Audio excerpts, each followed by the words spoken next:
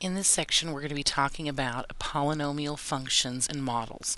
Now, polynomials, that should be something that we all understand already, but just to make sure and to make sure that we all are on the same page, let's talk about it. In order for something to be a polynomial function, it must have only non-negative integer exponents. Now, the word non-negative integer means things like 0, 1, 2, 3, and so on and so forth. 0 is not a positive number, but it's not a negative number, so we call it a non-negative integer. Now, technically, that's what the definition is. Now, we need some more practical examples so we can see that. This means no negative integers. We can't have something like x to the negative 2. That is not a polynomial because this would be the same thing, remember, as saying 1 over x squared. Remember that negative exponent means we have to do the reciprocal. And now, looking at 1 over x squared, this is no longer polynomial. This is actually rational. So that's why we can't have negatives. Now, we also can't have fractions as exponents. That means that we can't have something like x to the 1/2 power.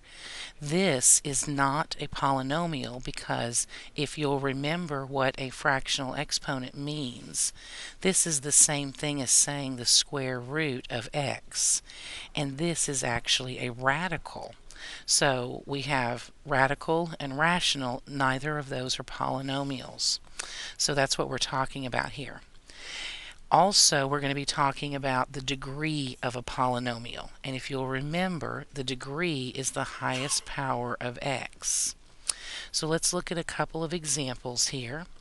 This one says, determine which functions are polynomial functions. For those that are, state the degree. For those that are not, tell why not.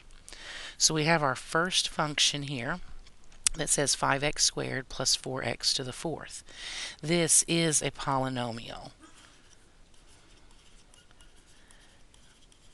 It is a polynomial because all of our powers of x are non-negative integers.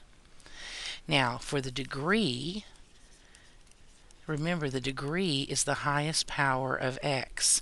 This is not in the proper descending order, but that doesn't matter. Our degree here is still 4 because that's the highest power.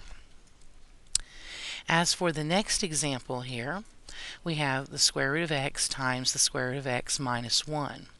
This is not a polynomial.